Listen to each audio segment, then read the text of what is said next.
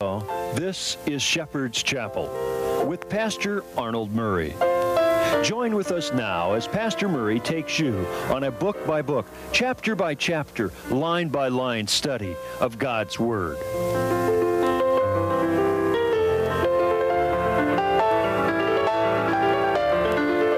Now, here is Pastor Murray. Good day to you. God bless you. Welcome to the Shepherd's Chapel. Welcome to this family Bible study hour. Praise God. We're glad you could make it.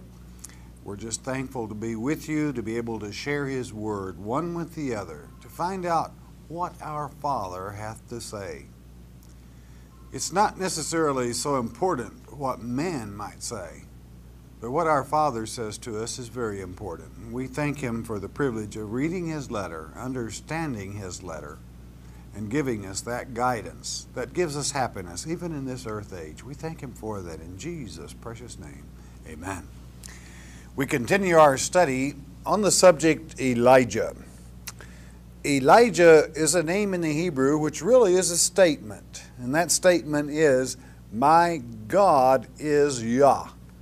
My God is Yahweh, that sacred name of the Hebrew manuscripts. That name that Yah explained to Moses, I am that I am. And from the etymology comes the tetragrammation and the consonants that make up that sacred name, Yahweh. We find within that name the statement, it is written in the book of Malachi. Malachi meaning messenger. That's the name of a prophet, an angel. I'm not saying that Elijah was an angel. I'm saying that he was certainly that messenger that would bring the message. John the Baptist came in the spirit of Elijah, and as stated, Malachi, meaning the messenger, declares that Elijah, just before that great day of the Lord, shall return to this earth, bringing us that truth that would turn the hearts of the children back to the fathers, plural, meaning some to the false father and some to the true father. God's Word, His truth, has a way of doing that. In this research on Elijah, I want you to understand the events that transpired in Elijah's ministry as he walked the earth before he was taken away, that is, before death. He did not die. It's very important, because within that we understand what he will be doing when he returns. There was a 3.5-year drought, which is the equivalent of the 3.5 years, the famine of the end times.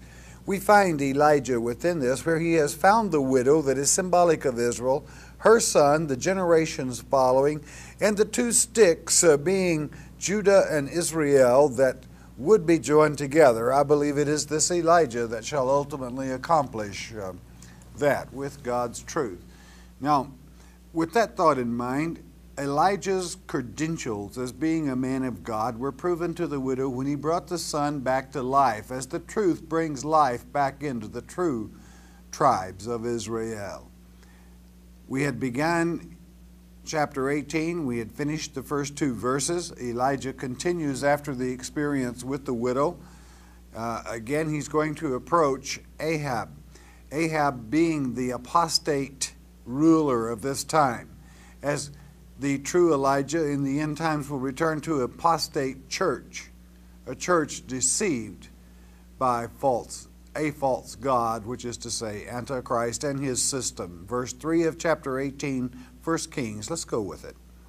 And Ahab, this means uncle in the Hebrew tongue, called Obadiah. Obadiah in the Hebrew tongue being the servant of God, the servant of Yah, which was the governor of his house. Now Obadiah feared the Lord greatly. He believed in Almighty God. I want you to note that in Israel at this time there was only one prophet. Jezebel, that old harlot, had killed off, if you would, most of the prophets, with the exception of some we will find in this chapter 4. For it was so when Jezebel cut off the prophets of the Lord, that Obadiah took 100 prophets and hid them by 50 in a cave, and fed them with bread and water. This is the first record, in a sense, of a civil law overweighing a religious law. That is to say, the law of the prophet, done by Jezebel, that old harlot, who herself thought it was religious, only she was a Baal worshiper. She worshipped the wrong Messiah. Understand, verse 5. And Ahab said unto Obadiah, Go unto the land, unto all fountains of water, and to all brooks. Peradventure we may find grass to save the horses and mules alive, that we lose not all the beast. It was dry. But remember this, beloved. The famine in the end times, that last 3.5 years, will not be for water as we know it. It will not be for bread. It will be for truth, the truth of God's word, as it is written in the minor prophets. 6. So they divided the land between them to pass throughout it. Ahab went one way by himself, and Obadiah, this servant of God, went another way by himself. 7. And as Obadiah was in the way, behold, Elijah met him. And he knew him, and fell on his face, and he said, Art thou that my Lord Elijah?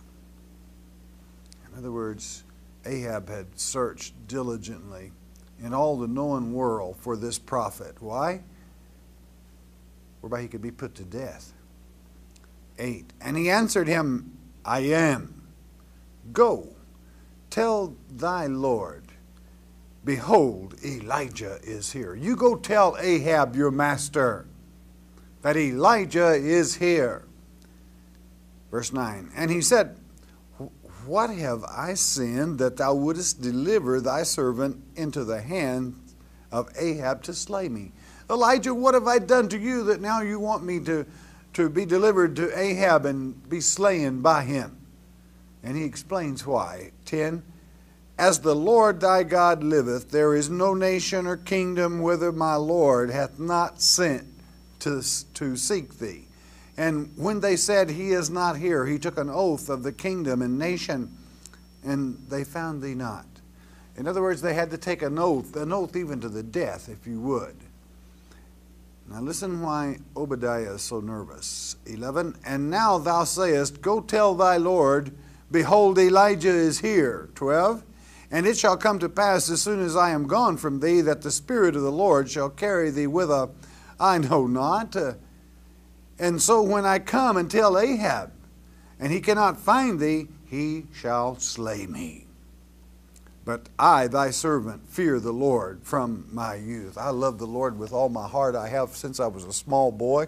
But just as sure as I go tell him you're here, God will take you away as he has in the past in every nation, every country. We've hunted under every rock, nook, and cranny. We haven't found you. Now he will kill me if you're not here when I return. But he continued, I love the Lord with all my heart ever since I was a small boy. 13. Was it not told, my Lord, what I did when Jezebel slew the prophets of the Lord? Don't you know the good things I did, Elijah?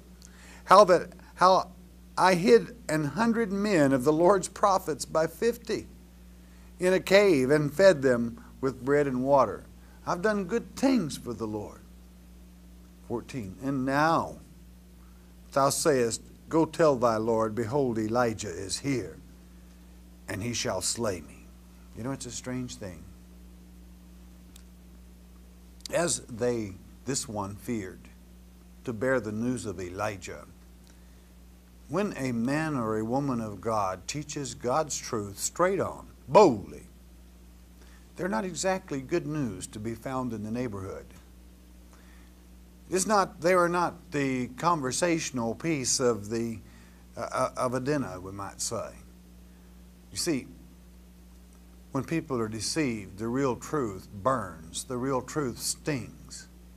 They like to turn their back upon it, but their hearts and their minds are drawn to it because they know God's truth when they hear it. They cannot put it away. Yet one that truly serves God, as Obadiah, again in the Hebrew tongue meaning a servant of God, I don't think it's any accident that his Hebrew name fully translated has that meaning. 15.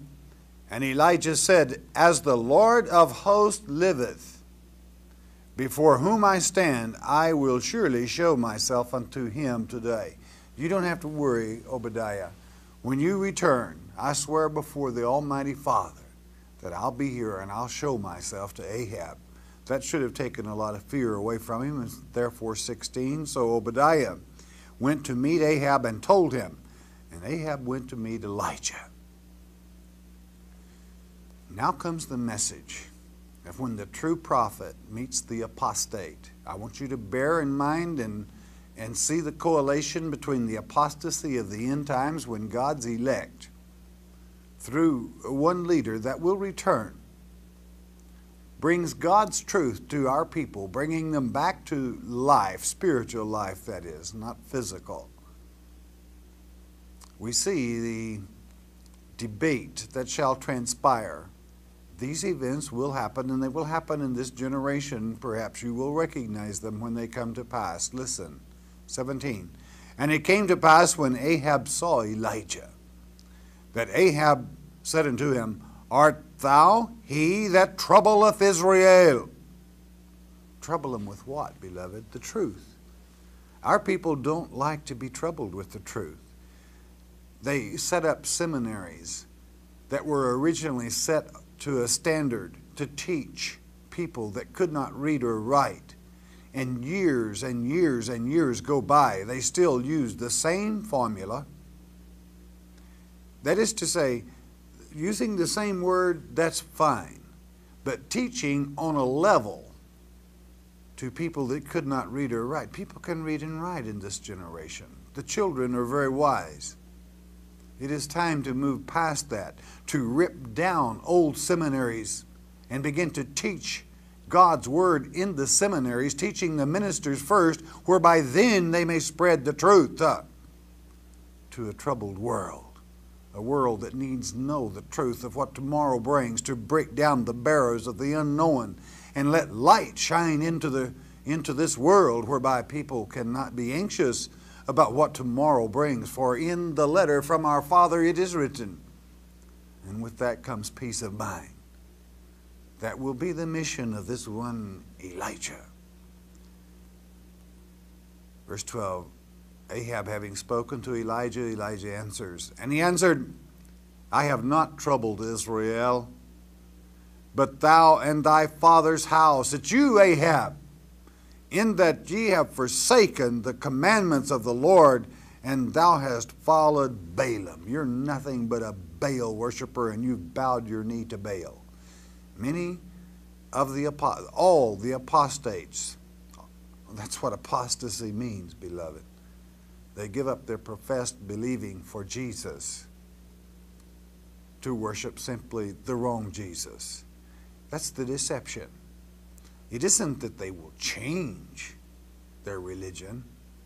It is that they are not educated in God's Word to the point that they know the false Messiah comes first. Therefore, they will substitute the instead of Jesus for Jesus. Most major teachings lead to him, though they be false teachings, the traditions of man, the sayings of man, and not the Word of God. So what has Elijah said? It is not I that trouble Israel.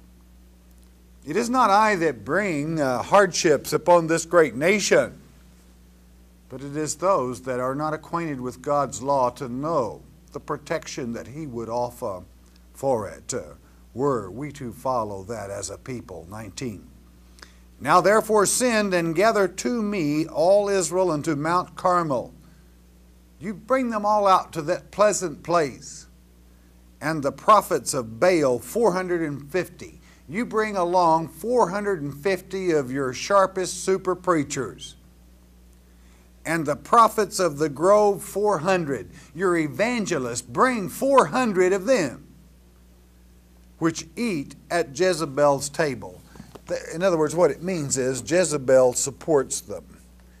You go bring 850 false preachers that feed at the whore's table. That's to say the great harlot of the end times. Teaching Jesus? Yes, Jesus stated in Mark 13, they'll come in my name claiming they're teaching Jesus, but they're not. They rather teach instead of Jesus. That's to say, false Messiah, the one that will appear very soon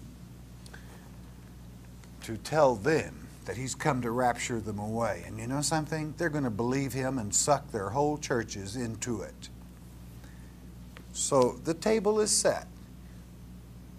The great mystery, what is Babel? That's Babylon, the Babylon of the end times, that feeds them, that supports them, that does most of their translating for them, for within themselves they are not able to handle the manuscripts at the mouth of our Father. They have let that skill fall by the wayside, and they listen rather to the traditions of man. Verse 20.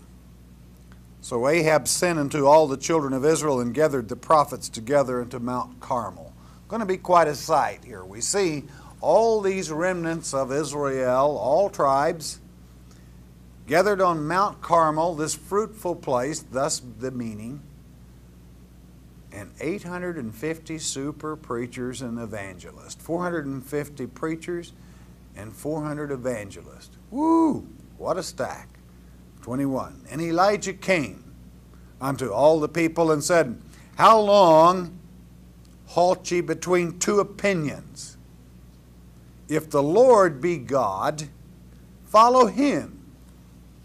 But if Baal, then follow him. And the people answered him not a word. They said, they wouldn't answer that. He says, Why do you have this split standard? You see, there is a time coming when, beloved, you're going to have to make your mind up whether you're going to listen to the so-called super preachers when they tell you this man that stands in Jerusalem is Jesus. I tell you, he shall not be as long as you're in a flesh body. Did you hear me? I said, he will not be Messiah if you are still in a flesh body. For the instant Yeshua Messiah, the Son of the living God, sets foot on the Mount of Olives, you will be changed in an instant, the twinkle of an eye. But there's coming a false Jesus that's going to say, I've come to rapture. I've come to carry away, and he shall take many. So you're going to have to make your mind up. You're going to have to do away with this dual opinion that you're going to fly away like a butterfly, or you're going to fly right into Jezebel's bed with Antichrist. It's time there was a little maturity among the scholars of God's Word. You see, there is a difference between scholars of God's Word and scholars of the traditions of men. Two separate opinions. The only opinion that will save you is to follow the true Christ, for he is the only Savior. You can be saved and be told, don't worry, don't study, don't worry, you'll be gone. You're going to be gone on a road to hell. God hates lazy people. No one is going to hell until the end of the millennium. God himself sends the delusion, but many of you are going to receive it that do not have eyes to see or ears to hear. The dual opinion. You'd better know. Well, how can I tell? I'm not a scholar. How do I know? You listen to the simplicity of the teachings of Christ. He could not have made it any simpler. A child can understand. God's sheep, Christ's sheep, know his voice, and they follow him, not the false shepherd. Here you see the example set forth of the end times. Which will it be, Jesus or instead of Jesus? Super preachers that teach rapture, deception, or this one man that teaches, this Elijah, this prophet, he's coming. You will have the truth taught. Which will it be? Well, I've always gone with the majority. Go ahead. Go ahead. If that titillates your mind, then so be it. But listen to the word of God, you that have eyes to see. Verse 22, Then said Elijah unto the people, I, even I only, remain a prophet of the Lord. But Baal's prophets are 450 men, not to mention the 400 evangelists. 23. Let them therefore give us 2 bullocks, and let them choose 1 bullock for themselves, and cut it in pieces, and lay it on wood, and put no fire under it, and I will dress the other bullock, and lay it on wood, and put no fire under. In other words, don't you let them strike a match. Neither will I. 24. And call ye on the name of your gods, plural, small g. And I will call on the name of the Lord, Yahweh. And the God that answereth by fire, let him be God. Stop this foolishness. Stop this dual opinion. And all the people answered and said, it is well spoken. That's fair. It's fair to have 850 to 1, is what they felt. We've got a cinch on this little jewel. 25.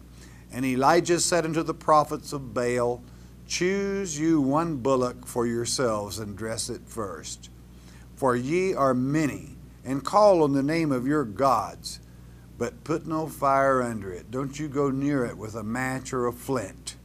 You stay away from it. You see, beloved, how ridiculous majority becomes. Whoever it is that is with God will have the victory. Numbers has nothing to do with it. Absolutely nothing to do with it. It's whether you understand the letter your Father has written you. And do you know something? If you don't understand the letter that He personally, the Creator of the heavens and the earth, personally wrote to you, then you deserve to be deceived. I didn't say read it. I said understand it. Verse 26. And they took the bullock which was given them, and they dressed it, and they called on the name of Baal from morning even until noon, saying, O Baal, hear us, yabba dabba dabba doo. But there was no voice, nor any that answered. And they leaped up on the altar which was made. Having a regular old tent revival, friend. Super preachers and evangelists running in circles, blabbering and babble pouring from their mouths. Up and down they jumped on the very platform, is what it said, putting on a real show. But there was no voice coming from God, for their God had no power. 27. And it came to pass at noon that Elijah mocked them. I don't blame him. I mock the super preachers sometime today. And said, cry aloud, for he is a God. Either he's talking, he's busy, he's too busy for you, or he is pursuing, he's out chasing something, or he is in a journey, or peradventure he sleepeth. Maybe he's just asleep and must be awake. So you keep blabbering, keep talking your little tongues, and listen closely and hear the voice. You see, that's why true tongues is not babble and not of Baal, but of the true, clear speech that was spoken on Pentecost Day that needed no interpreter. It shall return when this one Elijah returns. Until then, let the mockers be mocked. 28. I don't mean make fun of people necessarily. In your heart you can. They don't know any better. They've studied in seminaries that, again, we're taught to teach people that can't read or write. 28. And they cried aloud and cut themselves with their manner, with knives and lancets, till the blood gushed out upon them, this heathenistic ritual. 29. And it came to pass when midday was past, and they prophesied until the time of the offering of the evening sacrifice, that there was neither voice, nor any to answer, nor any that regarded. Their God had no time for them. Why? It was not the time of Antichrist, which will have much power. But Baal had just run out of gas for them, because he was as much of a God as they had ever had. They're putting on the show and working up the people in emotionalism, could not light the match under the altar. It is significant that you note the time of day, the evening oblation. The evening oblation is what? The daily sacrifice. Who became the daily sacrifice? Had you ever thought about that in connection? It's very important. Jesus. We need no more daily oblation because he came low in the volume of the book, for he is the book, and became that sacrifice where it was no longer necessary. Verse 30. And Elijah said unto all the people, Come near unto me. And all the people came near unto him, and he repaired the altar of the Lord that was broken down. Do you know how to repair the altar of God that is broken down with traditions of man and lies that deceive the people concerning rapture, which is not even written, nor can the word be found in the Word of God? 31. And Elijah took 12 stones according to the number of the tribes of the sons of Jacob, unto whom the word of the Lord came, saying, Israel shall be thy name. Do you know where those 10 tribes are today? Or do you count all of Israel in one little old tribe, Judah, which won't fit, won't fly? You make God out a liar when you say Judah is all of Israel, for that is not true. It is the promise to our Father that his children would become as numerous as the stars of the heaven and the sands of the sea. Don't try to tell me that's 19 million people. God can count. And that is why in this scripture concerning this Elijah that shall come, shall account every tribe. And of those stones, God can raise up children through adoption. 32. And with the stones he built an altar in the name of the Lord, and he made a trench about the altar, as great as would contain 2 measures of seed. That's 3 foot wide. He dug a ditch. 33. I'm going to hurry right on down through this. And he put the wood in order, and he cut the bullock in pieces and laid him on the wood, and said, Fill 4 barrels of water and pour it on the burnt off sacrifice and on the wood. You soak it down until it is saturated. 34. And he said, Do it the second time. And they did it the second time. Emphasis. And he said, Do it the third time. And they did it the third time.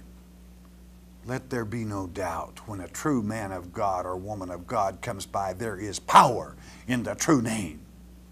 There are miracles, even to this day today.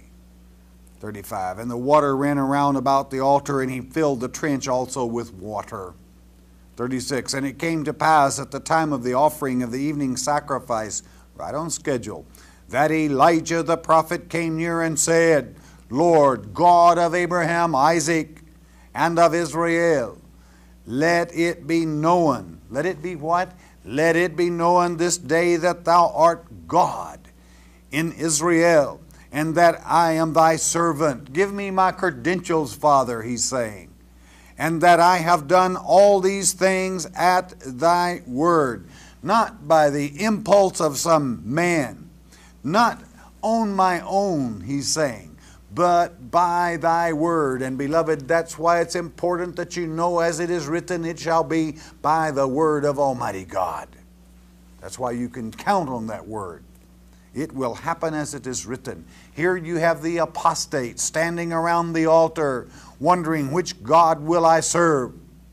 And this man of God, this one Elijah, stands to give credentials. Listen to them.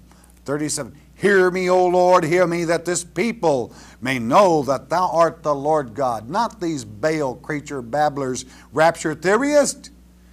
And that thou hast turned their heart back again. 38. Then the fire of the Lord fell and consumed the burnt sacrifice, and the wood, and the stones, and the dust, and licked up the water that was in the trench. Completely, utterly, not one match struck. The almighty power of our Father. And when all the people saw it, they fell on their faces, and they said, The Lord, He is God. The Lord, He is God. That day's coming again soon, beloved. See that you don't jump up from here and immediately start praying for mountains to fall on you because of having worshiped Antichrist thinking he was Jesus. And Elijah said unto them, Take the prophets of Baal, and let not one of them escape. And they took them, and Elijah brought them down to the brook Kishon, and slew them there. False preachers shall be destroyed. They will not deceive our people again until Satan is released a short period. Let us pray to our Father that they will have learned His truth, rather than put themselves on ego trips to become false witnesses or whatever their category concerning His Word. Father's truth is very simple, and there is no room for man to go on an ego trip. It is our Father that is King of Kings, His Son, that is to say, King of Kings and Lord of Lords. We have but one King. The rest of us are servants. So we see the apostasy put to rest. It shall be in this generation. This one shall return in the next lecture, and don't miss it. We will give him those final credentials. These events happen to prove to you that as it was in the beginning, so it shall be at the end. These examples set forth with the final proof coming that day when those two witnesses rise from the streets of Jerusalem, as it is written in Revelation 11. Then you will know who the true God is. Which will you have served before that moment? The warnings are throughout the Word of God, even as in this one Elijah, which we will complete in the next lecture. Bless your hearts. Listen a moment. I want to share something. The Mark of the Beast on CD is our free introductory offer to you. What is the Mark of the Beast? Many false teachers would have you believe it will be a tattoo on your forehead or a computer chip implanted under your skin. It's getting late in the game. You need to know what the Mark of the Beast is. As it's written in Revelation chapter 13, verse 8, many will be deceived.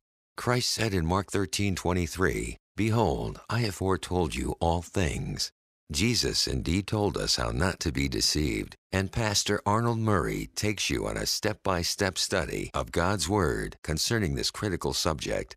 The telephone call is free. The CD is free. No shipping and handling. Just call 800-643-4645 to request your one-time, one-per-household copy of The Mark of the Beast. You may also mail your request to Shepherd's Chapel, P.O. Box 416, Gravette, Arkansas 72736.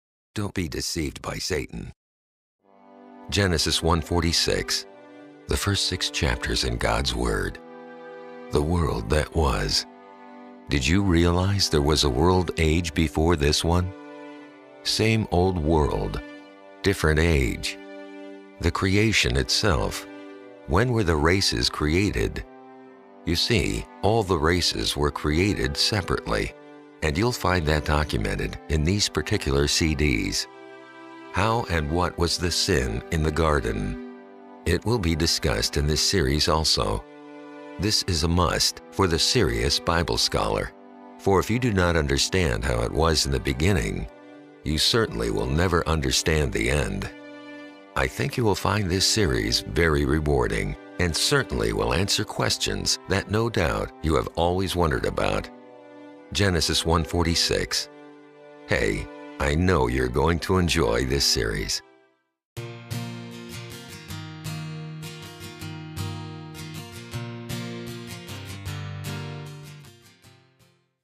All right, bless your heart. Say, we're back. There's the 800 number, 1-800-643-4645 in this great state of Arkansas, 787-5556. If you have a question, comment, prayer request, think them out well. Let's keep the telephone bills cut down. We only take questions and prayer requests over the lines by the operator. So think it out well and be able to keep your conversation short. We appreciate it. Our Father appreciates it, for He's the one that pays the bill. Shelby from Virginia asked for prayer that she can get along with her neighbors. All right, you set that Christian example. Greg from Vermont, I believe that is, a prayer request. Please pray for friend Karen and that she miscarried. Pray for her and her husband. Well, we'll sure do that. That's a shock, and the Father is able. There's a reason for everything. Sometimes there comes along a soul that's too good for this earth age, and the Father carries them home. Okay, Jesse, please pray for me that I will do what God wants me to do. Please pray for my family. We'll do that. Okay. And this is from Clyde. No, it's from WF. Please pray for my sister who is only 65 years old and is paralyzed. Okay. And from Daniel, I have a family of 5. 2 of my girls are, Amy Terry, are watching you with me. Would you help me pray for my wife Linda and my son Danny? If it be God's will, I want my whole family to have eyes to see and hear. You just keep that example coming, you all, and the Father will handle. Tom from Tennessee, prayer for a very bad food allergy. Claire from Pennsylvania needs prayer. Her friend was killed in an auto accident, and her name was Kathy. Kathy's home with the Lord now. You just praise God for the fact that she is with Him, and rejoice for her in that. And yet we are selfish and we do hurt. And we pray for you and that family for comfort. Helen from West Virginia, we thank everyone for their prayers for our son who had open heart surgery. He came through it fine. Praise God. And we would like to request prayers for his continued improvement, and we thank you and all. We love you all so much. Well, God bless you all. Father, you hear the cries of the children. We ask that these prayers be granted, Father. Father, thy word is truth. We know that. These that have ears to hear and eyes to see, Father, as a special request on their behalf for themselves and our great nation, that it be cleansed, Father, that these be healed, protected, led, guided, and comforted in Jesus' precious name. Thank you, Father. We love you so much. Okay, we're still a little behind in questions, and again, I will apologize. We'll catch up here. Okay, Ken. Pastor Murray, Mark 13:30 tells us about the Great Tribulation, etc., and says, this generation shall not pass away, and so forth. Please explain this generation. Did it pass long ago, or is it today's generation? It is today's generation. That generation spoken of there shall not pass away until this earth age ends.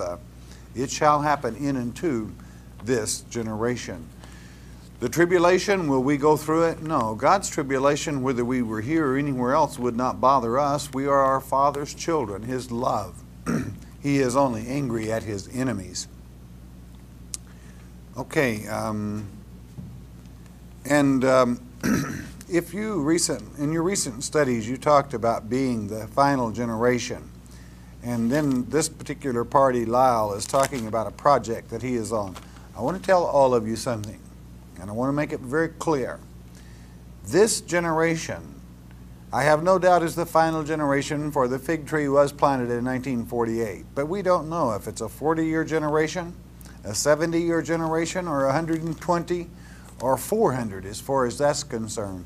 You plan your lives like you're going to be here forever, but be ready this instant. I hope I make that very clear. We are watchmen, and we are to watch every moment. You go ahead with your project.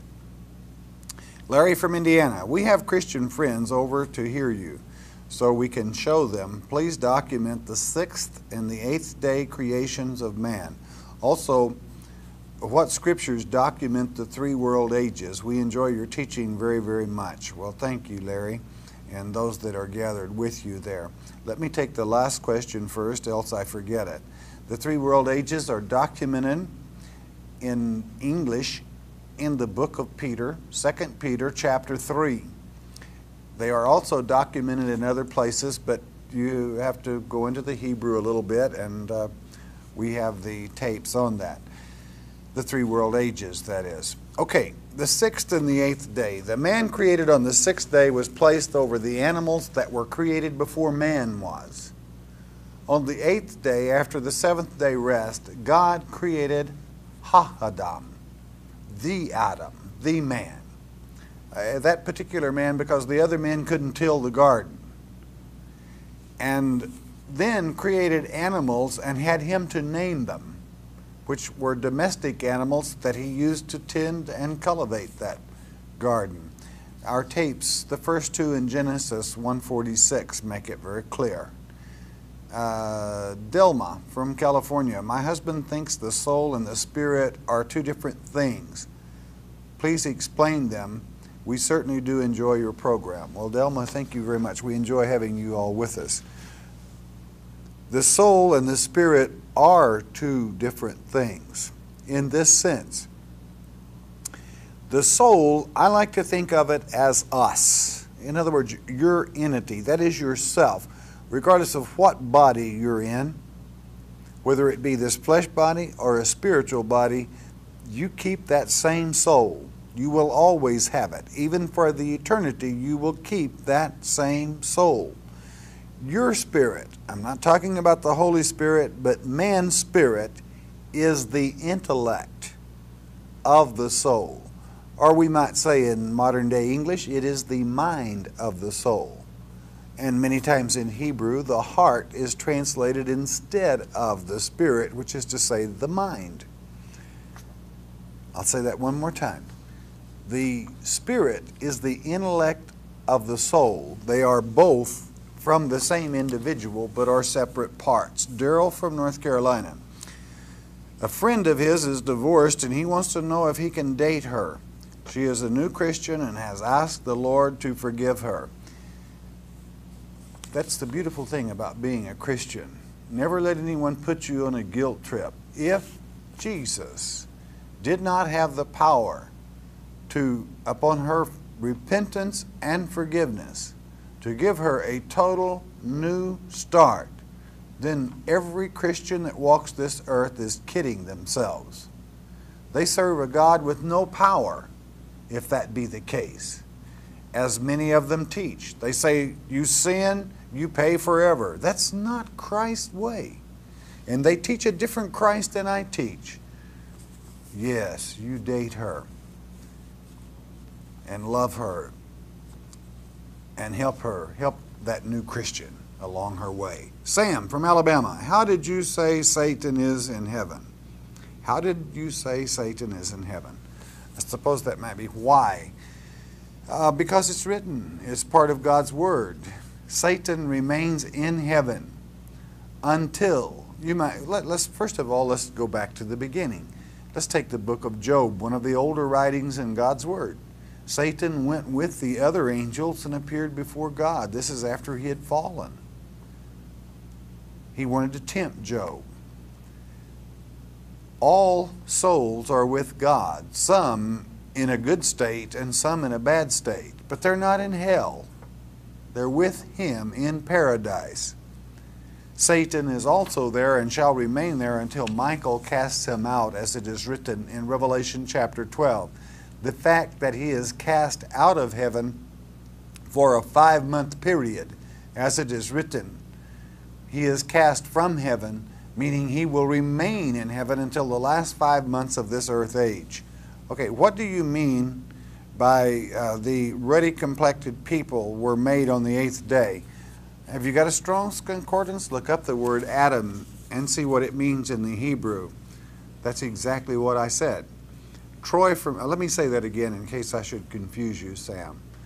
Take a Strong's Concordance. If you don't have one, go buy one. They're only $20 at a Bible bookstore. I said Strong's. Do not let them sell you like a Young's. That's for the young in something. I don't know what, not Christianity necessarily. As you see, I'm not very proud of it. Get a Strong's and go to the Greek dictionary, the Hebrew dictionary. It's the word 120 in the Hebrew dictionary. See what it means for yourself. Troy from California. How does, Troy is 5.5 years old. He doesn't watch all the time, but he watches with his grandmother. How does God spank people? Well, that's a good question, Troy. God spanks people like your parents spank you. As you are the child of your parents, we are all, whether we're adults, elderly, what have you, children of God. He is our Father. And He spanks us for the same reason that your mother or father spank you, because you might be doing something that would get you in trouble, like getting too close to the street and you get a little whack. Listen, that little whack is a whack of love, Troy. compared to getting too close to that street and being hit with a car. And they love you so much and they would miss you so much. They don't want that to happen to you. God always corrects His children before they really get themselves in trouble. He gives them a little spanking in one way or the other before they get in real bad trouble. It can be done in many ways because God is in control. I hope that clarifies it for you, and I know your grandmother will be able to take it a little further. Okay, Chuck from Mississippi. During the Apostle Paul's time, when he spoke in tongues, did he understand what he was actually saying? Naturally, Paul was not an idiot. The tongue Paul spoke in, he was speaking to a Greek audience when he stated this. The manuscripts were in Hebrew, or they could have been in Greek, but this more or less proves that Paul studied not the Septuagint, but the Hebrew manuscripts, especially in as much as the documentation rests that he studied under a great Hebrew scholar. He spoke Hebrew fluently, a lot better than he did Greek. Did the people in other countries understand him, or did he have an interpreter? He had an interpreter if he was speaking in a country that spoke a language he could not, else those people would not have understood him. Is speaking in tongues only for the last days against Antichrist when we are delivered up? That's when those tongues will be spoken, that were spoken a type on Pentecost Day. The record as Peter made it goes back to the time of Joel. When you see that was spoken of by Joel the prophet, this is that. In other words, this is what Joel was talking about. That does not transpire until this earth age is over. Kenneth from Texas, Ezekiel 44 talks about knowing your relatives. And this means in the millennium. That's what Ezekiel 44 covers. Do you think adopted persons and aborted persons will know their natural parents at that time in the millennium? God bless the chapel and the crew. Well, thank you. In the first place, in the sense of adopted, yes, I believe that is true. In the sense of an abortion, then no, because that child will not be present in the millennium. That child will be in heaven with Almighty God. You will know that child after the millennium. I want to state that again. A child that is taken before the age of accountability goes straight to heaven. As I told you, some children are too good for this world. God carries them directly to heaven. The millennium age, regardless of what some might think and or teach, is a time of salvation. They don't need salvation. They certainly have overcome. The adoption, yes, you will know them. For when you adopt them, you take them as thy own, and that is a contract and a covenant which God recognizes. In the sense of an abortion, no, you will not see them in the millennium, for they will not be present in the millennium, but will remain in heaven with the Father. Cheryl from Arizona, is it true that Jesus went to hell to wrestle the keys of life and death from Satan, the time period right after crucifixion and before he went to heaven? Of course, understand figures of speeches and the figure of speech in the language. All these people were in paradise. It is simply all souls go to the Father when we die, whether they're sinners or saints. They are put there in holding until Judgment Day. Many of them, as it is written in 2 Esdras chapter 7, verse 77 forward, when they all first get there, they're delighted, for they see God. And then some of them's face falls, for they know they did not make it. But they're still there. They are still there. The account is recorded in the book of Peter, where Jesus went to those people all the way back to the time of Noah, which is a figure of speech that means the very beginning, and gave them the opportunity of salvation. Mike from Washington, the two people in the field, one taken and one left. Does this have anything to do with the rapture theory? I mean, where they get the idea. Could you shed some light on this verse? It's in part where they get it. Many churches teach you better pray that you're one of those taken in the field. The Greek is very specific. It's Antichrist that takes them. I want to say that again. The Greek manuscripts are very specific. The subject and the object is deception of Antichrist. Jesus didn't say maybe he will come. He said he will come. And he said, see that you're not deceived, for I have told you these things. The one that is taken in the field is taken by Antichrist. That is the rapture, as men teach it, as it aligns with God's Word. Those that stay in that field working are the servants of the living God. Okay, Willa May from Colorado. 1 Chronicles 6:1 and 1:12. Are the Zadok out of the Levitical tribe, or the 7,000 elect Levites? Okay. The Zadok spoken of in Ezekiel chapter 44 were chosen before the foundations of this earth, which is to say, they were chosen before there was ever a man named Levi. You would have to know what the word Levi means in the Hebrew tongue to understand what it has reference to in relationship to God's elect, the seven. Seven spoken of by Elijah the prophet, Romans chapter 11. It means joined. And only these 7,000, as it is written in Ezekiel 44, are joined to Christ. Meaning what? Meaning they can join themselves next to Him. Meaning they can approach Him. No one else will be able to approach Messiah during the millennium, regardless of what is taught. Won't it be wonderful to get there and rush to Him? Friend, if you're deceived by Antichrist, you're not rushing to Him. There will only be God's elect that stand against Antichrist. Those that have overcome before, they're with Him now, but they will not be in the millennium. Present, that is. They will be in heaven. Marie from New York, do you believe that AIDS is a plague from God? AIDS is a plague of perversion. And many might be offended instantly. What is perversion? Perversion is anything created by God used for a purpose other than He intended it. He did not intend that people jab themselves with filthy needles.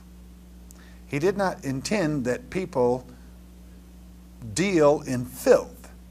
AIDS is the offthrow of absolutely filth. Body is the temple, and it is to be cleansed. Is it a plague? Yes, it is. Because anytime you break God's law, and filth, and having to do with filth is breaking God's law. It is a perversion, and it is His judgment. It is written. If you are a new Christian and don't know the Bible, how do you go about choosing a church and know if they're speaking the truth? God will will always, first of all, go to a church that teaches the Bible. Don't go to one of these churches where the minister reads one verse and then talks about himself or Joe Blow or somebody else for an hour. That's not fitting. Run. Don't walk, run from a church that does that. They will evangelize you for 40 years and you'll be on a milk bottle when you finish. You're in a good place right here. Stay with us, learn the Word, then pick your church. Just been handed some prayer requests. Anna from Virginia, prayer for diabetic mother-in-law, also a need prayer. Okay, Monty, please pray for God to give me strength. He can do that. Father, you hear these cries. In the power of Almighty God, in Jesus' precious name. Thank you, Father. We love you so much. Okay, George from Florida. In Revelation 11, the two witnesses, who are the witnesses? No one knows, really, George. Many say it's Elijah and Enoch. That's a good possibility. It is a good possibility. It could be two people. It could be anyone, because it is two people that are able to bleed, meaning in flesh. Elijah and Enoch did not die. Well, we'll see. But the main thing is they will be of God's elect. Jeanette from Tennessee, I have a nephew that was murdered while he was drunk. I've been told that no drunkard can enter into the kingdom. Can you explain this or enlighten me on this verse? Have I missed this? No. But it is not your right, Jeanette, or mine, or anyone else's to judge. Let us say, inasmuch as this man was murdered, it is the murderer that has committed the sin. Let us say that he recognized in the last instant, before the whatever blow was struck, cried out to God. It is not man's right to judge. A drunkard is one that becomes drunk on the vial of Satan more so than a bottle. Will the Christians on earth have to go through the tribulation, or will they be carried away? They will not be carried away unless they're carried away by Satan. That's the first one taken in the field. The Christians will go through the tribulation of Antichrist, which is to say the first tribulation. The second tribulation is only against the enemies of God. Jerry from Alabama, why is there so much emphasis put on speaking in tongues when it is stated as the least desirable gift? I really don't know, and that's a good thought. I'm just going to let it answer and carry its own weight. Bless your hearts, we're out of time. Seems like this hour goes so fast. Once most of you stay tuned, we're going to be right back. And remember this, if we've taught you, we are supported by your tithes and offerings. We may have to be all alone, and we're going to have to grow into this. I will allow it to be a burden to no one. God's blessings will carry it or not. If we have taught you, it becomes imperative and important, if you have eyes to see and ears to hear, to help support. Therefore, God's blessings will come upon you. But the most important thing, you've heard me say it before, stay in the Word. Every day, and it's a beautiful day because Jesus is the living Word.